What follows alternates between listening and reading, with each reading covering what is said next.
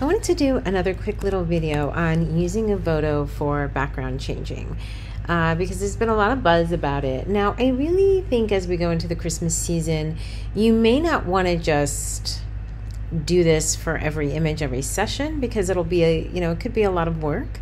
But I think if you're wanting to do it and not store a million backdrops, that's helpful. I do digital backdrops as well as I have my own printed backdrop collection. And so this is one of my backdrops from my printed backdrop collection. And you can see that I've added it in here. Okay, so you can see here is the background. So if we look at before and after, here's the before and here's the after. Okay. And really, it's pretty simple. I think the biggest challenges that I see is you can't resize the original image, right? We can only do it for the background. And so it can be a little bit challenging because you want to make sure that your original subject is sized correctly. So it's almost better to bring in an unedited image. For example, I tried to use one of these images and they were already cleaned up and closer. And so that's not going to work. So then what I did was I pulled in an unedited image and the scale looks much better. So these are all ones before and after, original tree farm, new digital, where you can see this is original tree farm, digital. I haven't done that one yet, and here. And it's really super simple. If I just go to the before and just go to the history, and we'll just undo what I did. Here's the original. Okay. Now I picked this one because it's further out, and so I shouldn't really worry too much about the size. And I just imported this image. Okay. I have tons of backdrops because I obviously teach AI, and so I teach my students how to create their own backdrops. All these backdrops were created using Midjourney, and then I edit them, fine tune them, tweak them. It's important to make sure that they're upscaled. I use Topaz Photo AI to upscale. I have thousands and thousands and thousands of Christmas images. These I print as physical backdrops as well as I have digital. And I have tons in, I've been doing this for 3 years now. So I have a lot of images, okay? So you can, a lot of people are saying, where do you get them? Where do you get them?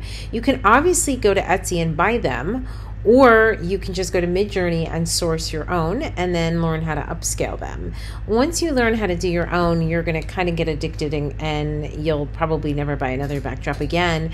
The reason why I like creating my own is I don't want to use a backdrop that someone else has done because I want it to be unique. So that's why I like creating my own backdrops. So all I did once I imported it, make sure it's under 10 meg, is I just clicked on it, okay? So then when you come down here, you have the options. And I'm sure Evoto will keep changing it and making, the options better and better. So this is, you can just figure it out. Is this center fill? Is this center alignment? Is it stretch fill? Like, figure out what's gonna work best for your image. Okay, the size, is it bigger? Is it smaller? Do you want it to go up? Do you want it to go down? Where do you want the placement? You just kind of have to play around. The biggest thing is the shadows, right? We don't want it to look copy paste.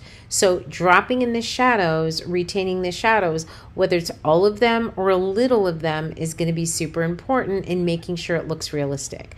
People are always saying, how do you retain the shadows?